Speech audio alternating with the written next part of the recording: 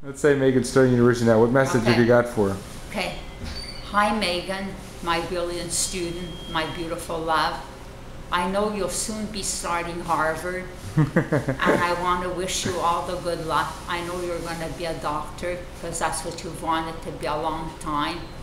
And Nana knows you'll just whiz right through it because you're so beautiful. Of course, I don't mind if she goes to McGill too. That's okay. Or McGill, okay? Even if you go to McGill, I know you're a brilliant student. You'll just whiz through everything. You're beautiful, you're wonderful, and you're great. Of course, we can't leave out Avery now too. Yeah. Okay, now we have to do Avery. So Hi, Avery will be starting school in about. She'll be doing that. So it'll be high school, and then there's going to be university. University will be in about 9 years. For Yeah. her, so. Hi, Avery. I know in 9 years from now you'll be starting medical school. Now medical school.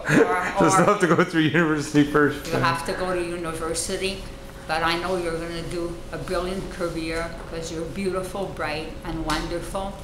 And I know you'll go through it easily, and with all my love and Zadie's love, it'll go smoothly for you. That's right. Then of course there's Madison. And now there's 4-year-old. Maddie. Madison, who's now going to, let's see, 4. She's 17. 17 minus 4 was in 13 years. Yeah, 13 years. Can I speak with you? Yes. Your